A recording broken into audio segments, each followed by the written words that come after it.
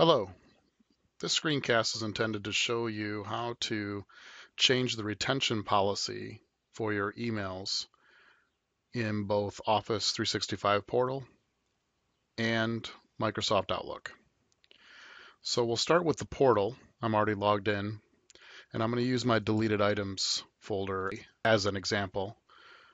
And so all you have to do to change the retention policy is to right click, go down to Assign Policy, and then you can change it to personal 1 year move to archive, personal 5 year move to archive, and personal never move to archive.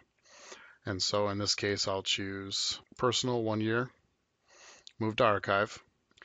So in Outlook, what you do is you see here I've clicked on my deleted items folder and assign policy, and I've got several policies that I can choose from here. And so I want to match it up with my Office 365. You don't have to match it up. However, I believe that the retention policy will be different because it's holding your emails differently. I could be wrong on that. I really haven't checked on it, but just matching them up, 1 year delete.